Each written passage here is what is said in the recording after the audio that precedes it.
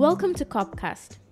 I'm Rumbi Chakamba, Associate Editor at Devex, and I've headed to Sharm el-Sheikh in Egypt for this year's United Nations Climate Conference.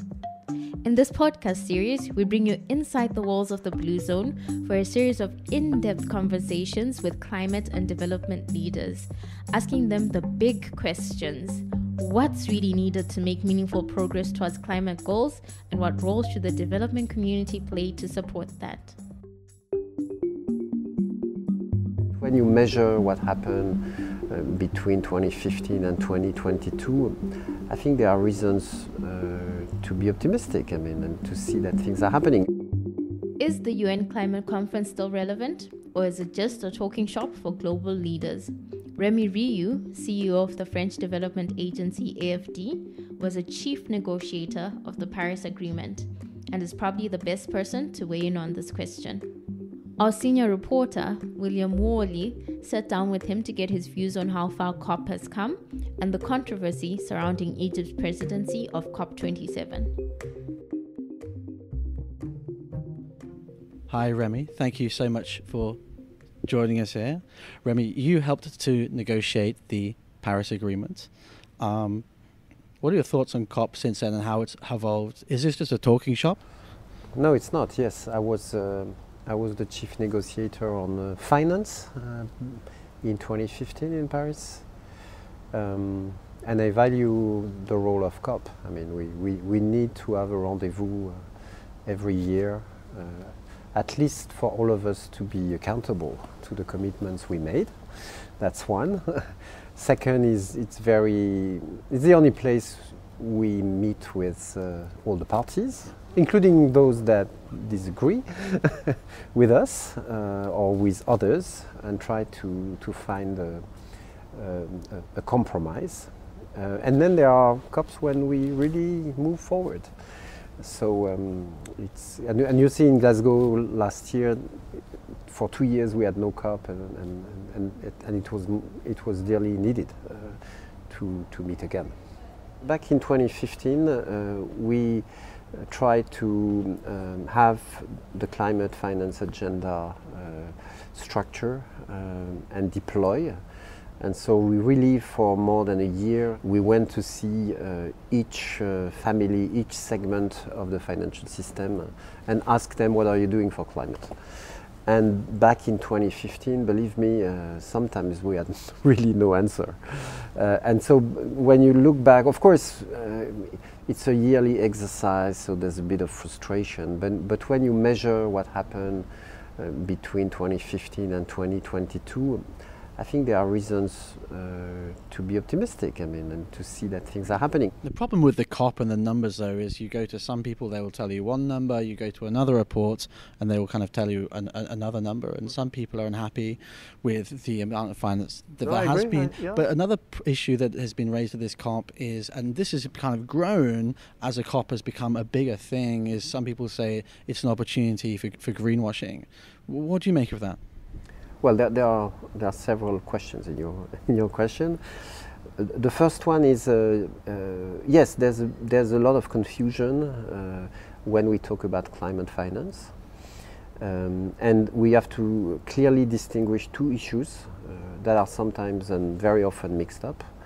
The one issue is how much do we need to finance what nobody's financing, meaning adaptation, meaning now loss and damage, and with a focus, in my view, in LDCs and seeds.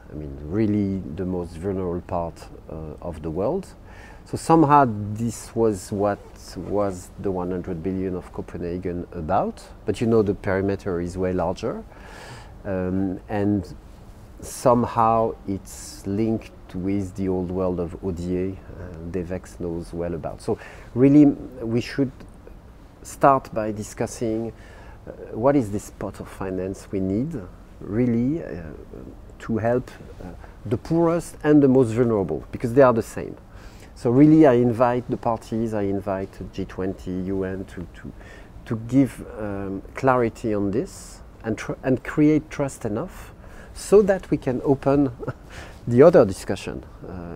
which is producing other figures, true, more about trillions, which is how could we mobilize private finance for mitigation mostly.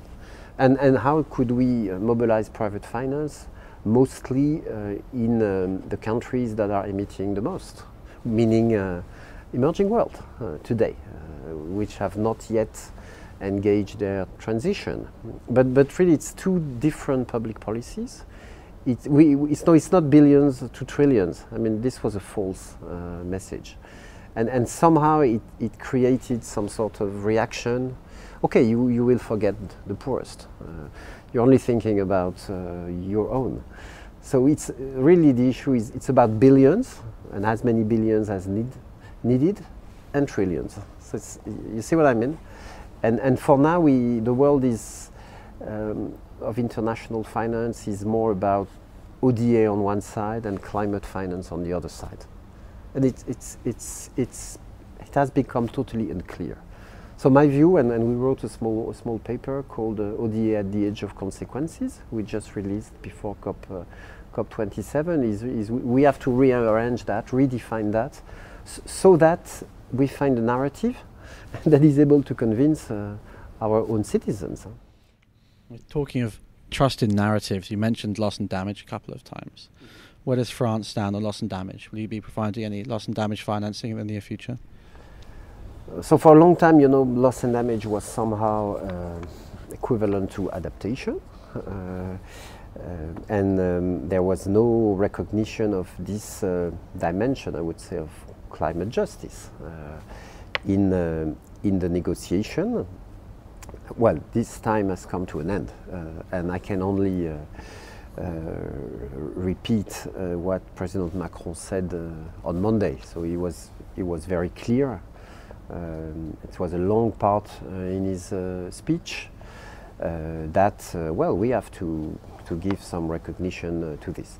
What I hear on the sidelines is that now that this the dimension of climate justice is recognized, parties are willing to turn to solutions. Could you, as an agency, you had a very large development agency. Could you see yourself providing financing for loss and damage in the near future? Do you think that's a reasonable or realistic expectation? If it means investing in an early alert system to prevent catastrophe, that's not loss and damage. That's if adaptation. it's about developing insurance schemes and capacity, or at AFD we are we are providing contingency lending, for instance, so that. But that's not enough. That's not what they're asking for.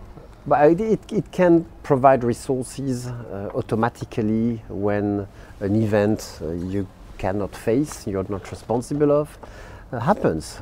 We have experienced debt swaps for a long time at AFD. We are doing it in Cameroon, we are doing it for huge amounts in Côte d'Ivoire right now. So we have the methodology to do that and to provide the automaticity that is asked for by countries that are affected by this phenomenon. So we will invest in the Global Shield, for instance, with Germany. That was announced. And yes, now the frontier with adaptation sometimes is not that clear. You know that. So we have to significantly increase finance for adaptation and loss and damage, and again make it as convincing, so that the other dimension of the climate agenda, meaning Article 2(1)(c), we negotiated back, start being seriously implemented. Wonderful, thank you. I'm still not sure it's going to convince some of the least developed countries, but it's good to know. Sorry to say, but okay. France is now originating $6 billion US climate finance each year. So all NGOs and think tanks are. It's grant and loans, concessional loans. I mean, you will not develop and you will not face climate change only with grants. You know that. No country in the world has developed only with grants. I'm not against grants. I mean, AFD is an agency and a bank, so we mobilize as much grant resources as we need. But we need the whole array of financial instruments and financial innovation so that we are at scale of the challenges we are facing. So all think tanks, NGOs assessing what happened since COP21 are saying that at least France and a few other countries met the objective. Actually, Macron increased the commitment we made in Paris was 5 billion. And now we reached 6 billion, 2 for adaptation, so it's 1/3. Progressing, so we hope to do more. We also attached biodiversity to climate. So now 30% of the climate finance project AFD is financing have a contribution to nature, so our rest on nature-based solutions, because we feel the climate agenda is, I will be in Montreal soon, but the climate agenda is stronger than the biodiversity agenda, so there's an interest in attaching the two of them so that we also increase finance for nature.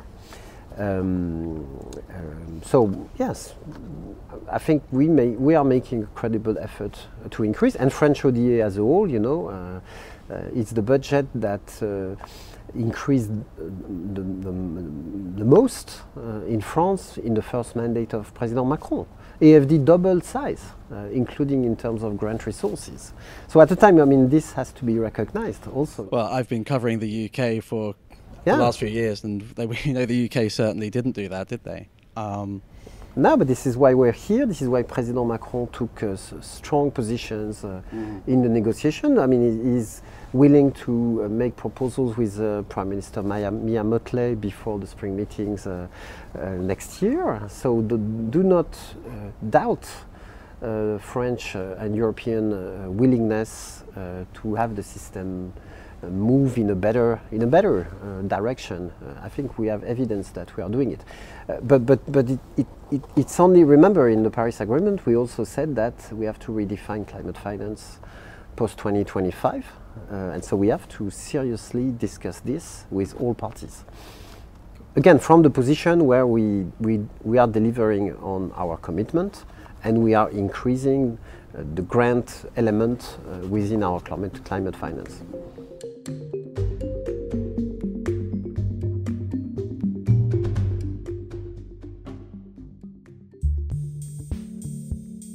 Are you interested in the intersection of business and social impact? Do you want to know how corporate sustainability, ESG, impact investing, and more can contribute to development finance?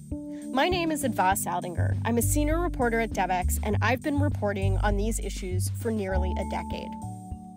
I'm the author of Devex Invested, our free weekly newsletter dedicated to development finance. Every Tuesday, we explore how companies, investors, and market mechanisms are reshaping the world of development finance. Visit devex.com/newsletters and join us on Tuesdays. Let's change tack slightly. There's clearly a human rights problem in Egypt. Do you think it was correct that the UN chose to host the COP here? Well, it's the UN decision. And NGOs are in COP. Actually, I had a meeting yesterday with many colleagues from NGOs, maybe more climate and development NGOs, but there were also Egyptian representatives. True to say that they were more about the climate fight. And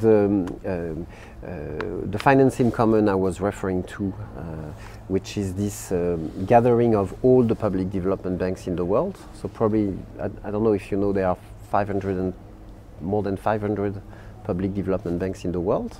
We're getting a bit far away from what I asked. No, I come to that. The point is, we met in Abidjan 2 weeks ago. Mm-hmm. I refer to a declaration that was made in support of human rights organization. I just want to insist that NGOs are part of the governance of finance in common, including human rights organization. But this is about so I invite you to ask them what they think. The UN, in terms of what it actually does, rather than making declarations, has done something in practice which has clearly upset a lot of people and highlighted quite a big human rights crisis situation here.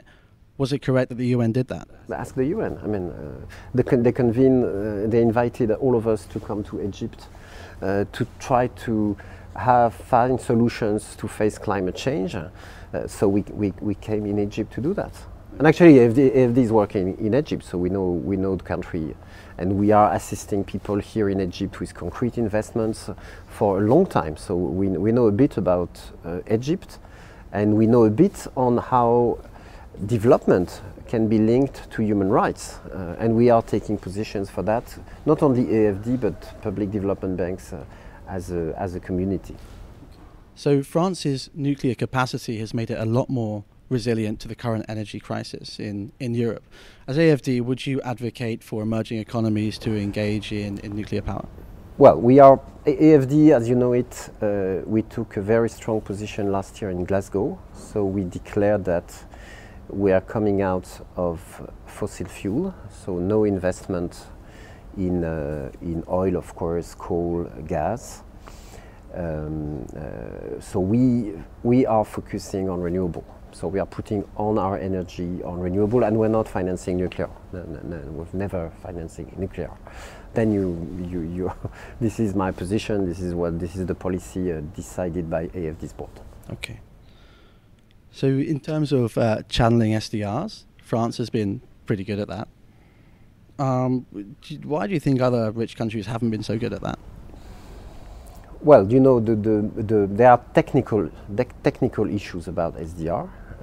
It's a tool of the monetary policy, so you have central bankers that are defining, I would say, restrictions to the use of SDR, but there's a living debate about it, and true to say that President Macron is leading on this. So, you know, first we committed to on-lend 20% of our allocation, and then Macron announced that we will push to 30% now.